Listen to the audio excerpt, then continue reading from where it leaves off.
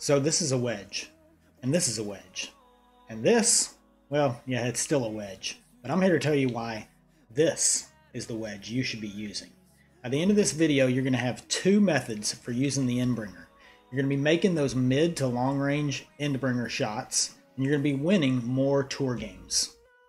Roll the intro. Back from the dead.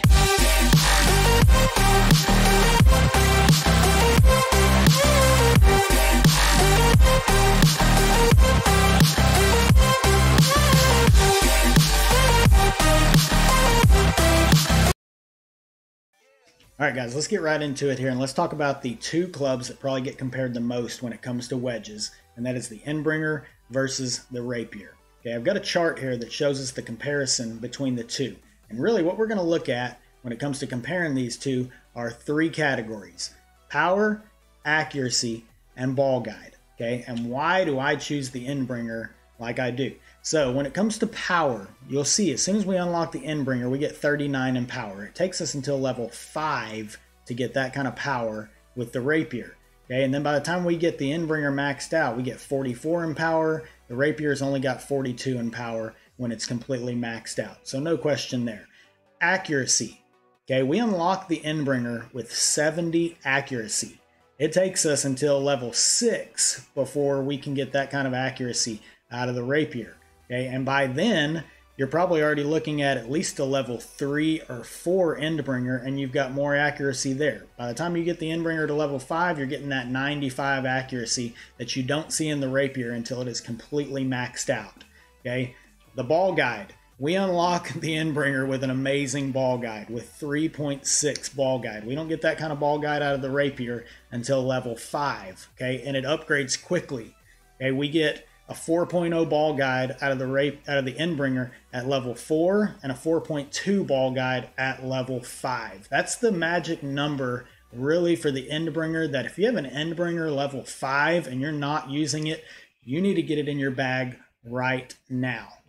I'm about to give you two methods for using the Endbringer to make your shots more effective, and if you practice with these, you're going to become a better chipper around the greens and those mid to long range shots. Okay, so let's talk about the two methods that we're going to use in the videos today. Method number one, okay, this is really one that I want you to use, especially if you've got that Endbringer level 5. Okay, you're really going to need that Endbringer level 5. The second method is going to be for you guys that have all the way from 1 to level 8 Endbringer. But for this one, level 5 Endbringer is really the magic number. This is a method that you can use. You don't have to use any apps. That's what makes it so awesome. Okay, you don't have to ever punch in any numbers. You just need to memorize this chart. Take a screenshot of this chart right here. I'm going to explain to you what it means. Okay, so when we look at this chart right here, okay, what we're looking for is we're going to stretch the target all the way out. We're going to find where max is of our Endbringer. Okay, from there we're looking for 4 points. We're looking for max, we're looking for where 75% is, we're looking for where 50% is, we're looking for where 25% is. Okay, from there we want to find where are we going to land our Endbringer shot when it comes to getting the ball guide to go to the hole. Okay, you can see here in the picture, you can see that the hole is right there about 50% club or so. We don't want to land there.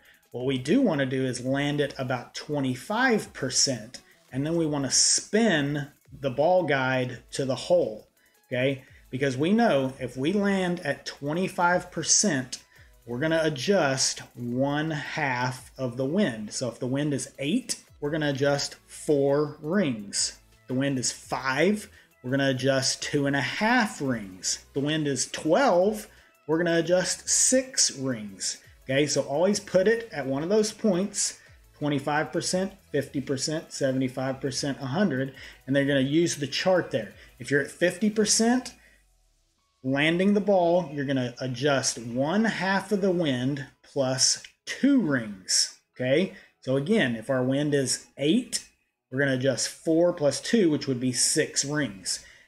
If we're going to land at 75% Endbringer, we're just going to adjust 1 to 1. And if we're at max Endbringer, landing the ball at max, spinning it to the hole, we're going to adjust 1-to-1 wind plus 3 rings. Okay, so it gets a lot when we get up there to max. I'm going to show you a couple of videos here, show you exactly what we're talking about. All right, so here we go. First thing, stretch your target out to max. Find out where max Endbringer is. Okay, you can see it in the picture there. Then we're going to find, in this case, we're going to find 25%. We're going to spin the ball guide to the hole. Okay, from here, what we're looking to do here, like the chart says, is adjust 1/2 of the wind. So we got 5.3 wind. We're going to be adjusting 2.1, 2.2 rings, somewhere right in there. So make your adjustment. Again, we've already spun it to the hole. We know it's at 25%. We pull back, we get the ball centered, we take our shot. In this case, we know even great balls have a really good chance with the Endbringer. We hit it great here, still gets a really nice rollout, goes down, gets a good roll, still hits the pin, goes in. We get the drop there.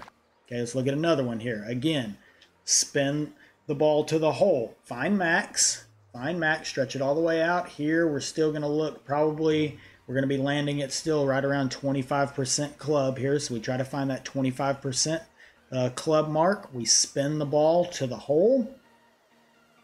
Spin it to the hole again. We know it's half the wind, 3.3. So we're looking to pull 1.7-ish rings right in there to try to get 1/2 of the wind. So not that many rings here with 3.3 wind, but as the wind gets higher, we will start noticing it go up. But we make our adjustment there. We pull back. We try to hit perfect. And guys, I'm telling you, even great balls will go in using this method. Okay, get a nice rollout. Booyah, goes in the hole. Okay, let's check out another one here from a little bit farther out.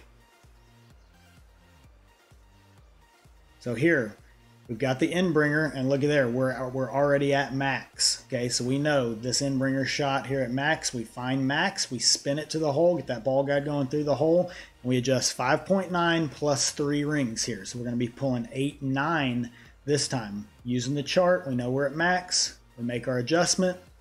We pull back. We try to hit perfect. It's going to be a nice rollout here. We already know our chart's right. The target of the Endbringer is so small that we can be off even centimeters or so, and it's still going to get that drop. You see, we drop this one right on the edge of the hole. Perfect. Dead center. We're good. All right. Again, stretch your target out. Always look up.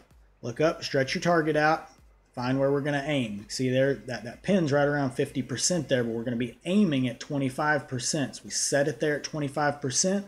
We spin it slightly, make sure our ball guide goes through the hole there. Here we've got 3.7 wind, so we already know it's half of the wind. Okay, so we make our adjustment. We pull back.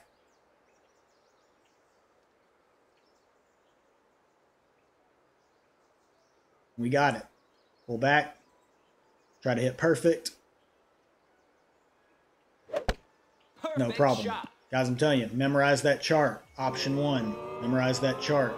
Going to get a lot of drops out of it. All right, so now we're going to look at the second option. This is the option that I personally use in tour play. This is the option that I've gotten the most used to playing with, and I've gotten a lot of drops. As soon as I learned to play this way, guys, I'm telling you, I've won so many more tour play games, because when I get into Endbringer range, it's exactly that. It's the end most of the time. I'm going to make those shots that a lot of the times my opponent will not make. So this is the method that I use. And this is a method that I do recommend. As soon as you unlock the Endbringer, you can start using this. There's going to be one difference that we'll talk about in a second. But here, same concept. We're going to stretch the ball guide out. We're going to get that over the top view. Here we are looking for the pin. Okay, and this is a no spin Endbringer method. Okay, so we're going to stretch that ball guide out, and we're going to find what percentage of the club the pin is located at. Okay, and again, we're going to apply no spin. Okay, so we find out where the pin is. In this case, that's probably right around 50-55% club. Okay, we're going to pull back, and we're going to have no spin. We're going to put the ball guide directly through the hole. From here, we're going to adjust where that pin was. So right there, that pin is at 50%. So we're going to put 50% on our slider, and we're going to adjust plus 20 when the shot is flat. Okay, For you guys that have level 1 through 4 Endbringer, you get a little bit less accuracy, so I recommend going 15% adjustment until you get to level 5. So you'll adjust whatever the slider is plus 15 instead of plus 20. Once you get it to 5, you're going to adjust plus 20 and the slider for where the pin is. Again, no spin, set your ball guide through the hole, make your adjustment, type it into your app, find that percentage plus 20, and you're good to go. If you get a shot that is significantly downhill, okay, you can add 5%, 10% till you feel comfortable with it. You're still going to be really close. You're going to get a lot of drops off of it. But if I know I've got one, man, that shot is definitely more downhill. It's not flat. I'm going to adjust 30%. If I get a shot where I know I'm adjusting uphill onto the top of a green up here, I'm going to pull back and adjust plus 10 instead of plus 20. Okay, but that plus 20 number is that magic number for whenever I know it's a really flat shot. Let's take a look at some video of how to use this method in tour play. All right, so here we go. Again, we're gonna look up. We're gonna see where max is. Okay, we're gonna find the pin right there. The pin's right around mid, so it's right around 50%. Again, no spin. I want to set the ball guide through the hole. Now I'm gonna type in 50% slider plus 20. Okay, whatever number that gives us with 5.8 rings. We're gonna make our adjustment. We're gonna pull back. We're gonna try to hit perfect. Again, lots of great balls can drop because the rings are so small. Great is not going to affect it the way other clubs will. We get this drop right here. Oh yeah. Let's take a look at another one. Again, stretch your target out. Find where max is. Here, we're right around 75% or so at the pin. So we're going to type in 75% to our slider. Again, no spin. We want that ball guide going through the hole. No spin applied.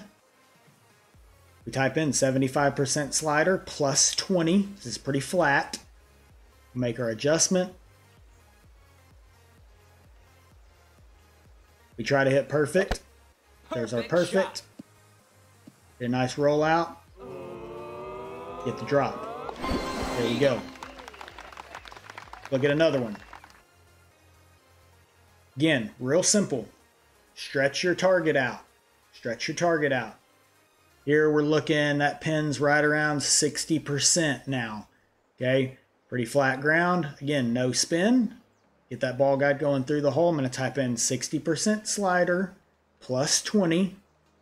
3.4 wind here. We'll get our adjustment. Make your adjustment. Pull back. Try to hit perfect. It's a money shot, guys. It's a money shot. This works all the way up into higher tours. I'm going to show you what Tour 12 looks like here in just a second.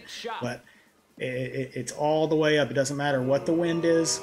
You make that adjustment, and you got a really good chance, if not 90%, 90, 95%, you're going to be making these shots. So again, stretch out to max. Find where that is. Now this one's a little bit shorter. We're only about 30%. Okay, this one might be a little uphill here, so you could even take that into account. If you wanted to go down to 15%, or if you wanted to go down to 10, if you think it's uphill. But again, here I'll go ahead and use 20. Okay, 20%. It's a low wind, but we make our adjustment. Type in 30% slider plus 20. We pull back. We try to hit perfect. I think here we even hit great. We still get it to drop. Okay. Still get it to drop. Perfect. No problem. Take a look here. Stretch your target out. Go all the way to the top. Stretch out. Here we're probably 60, 70%-ish as far as where the pin is. Again, we're looking for the pin placement to find our slider. And then we go no spin, put the ball guide through the hole. Make our adjustment, 75% slider, 4.3 plus 20. Make our adjustment, pull the ball back, get it nice and centered, hit it perfect. Ball's going to be going in. Perfect shot.